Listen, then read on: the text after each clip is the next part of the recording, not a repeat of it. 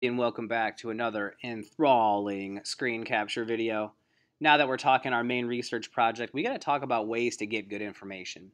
And you've become pretty savvy at using general internet website searching, via Google or whatever. You know how to evaluate sources, and that's great. But here's a real surefire way to get good quality information. It's called using the Michigan eLibrary. Michigan eLibrary is a free service that the state of Michigan and your parents' tax dollars pay for that offers databases and also online encyclopedias to use for research. You simply need to go to www.mel.org. So right away, once you open up a new tab or window, type that in so you can follow along with me. Here's what your landing page looks like. Skip all these nice, cute little icons down here and just go right to databases. This is the best way for me to show you how to do this. So click databases, and now I'll talk to you about some things that I really like in the database section. First one that I'll point to is one that you can actually use not just as a middle schooler, but even high school and in college. It's called Academic One File.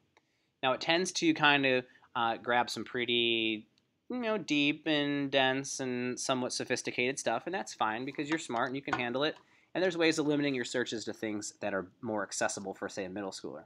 So once you get to Academic One File, the first thing you want to do is you want to search your topic. So I'm going to pretend that I'm doing the Fukushima disaster of 2010, nuclear meltdown that happened not too long ago.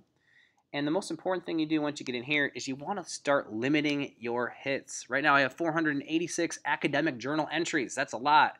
And as you can tell by looking at Lexile, that's nice, right? It tells you the Lexile.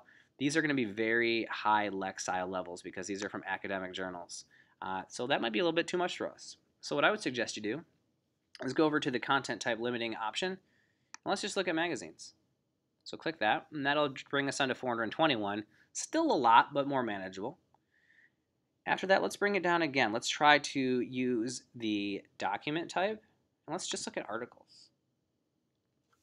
Now we're down to 288, making progress.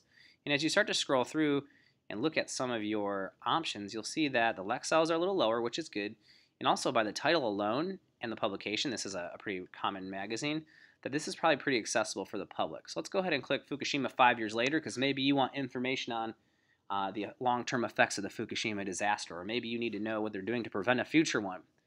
And if we look through our text, we can see, okay, it's pretty long. Yep, you're going to have to read. Yep, you're going to have to browse, maybe take some notes. If you do take notes, you're obviously going to need to make a source card.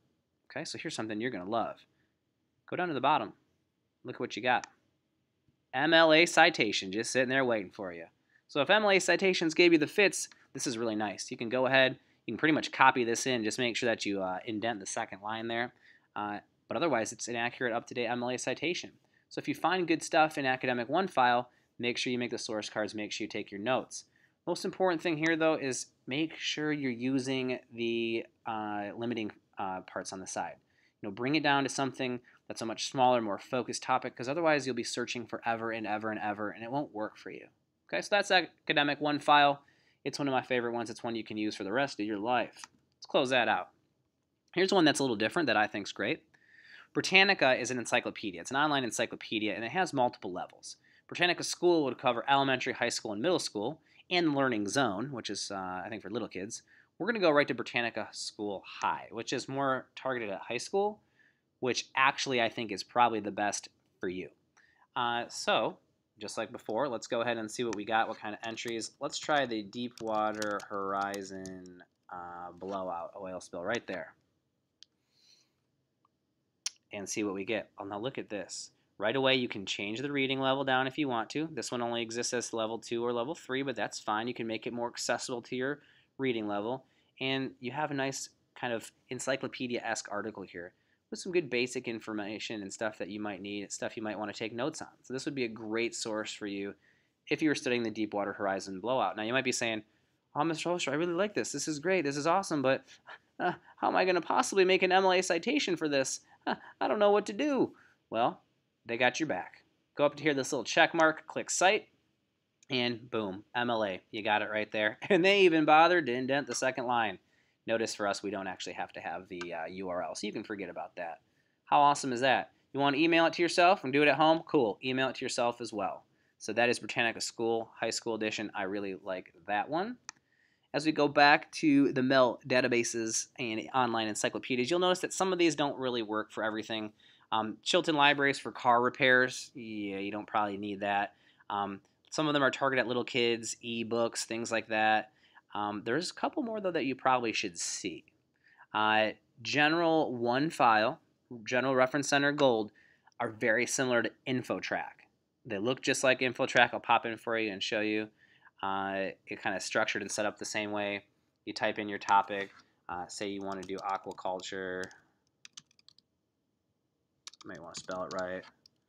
Aquaculture, you'll search it. And the same thing. You got to get here on the side. You got to start limiting your sources and your types of hits. Or like here, 20,320.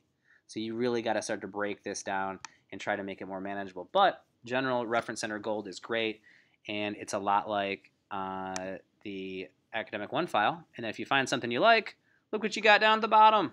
MLA citation, baby. It's awesome. So that's General Reference Center and General Reference Center Gold, both good ones to check out. Here's what I really want to show you, though. Actually, there's two more. InfoTrack Student Edition is also excellent. It's geared more towards high school and middle school. It looks just like the ones we just visited. Same kind of idea. If you want to type in your topic, type it in, and know that you need to limit. You need to limit what you have on the side to get something that's going to work for you. Okay? I mean, here's a good example. This article pulled up about hot rods from an auto show, the SEMA Auto Show.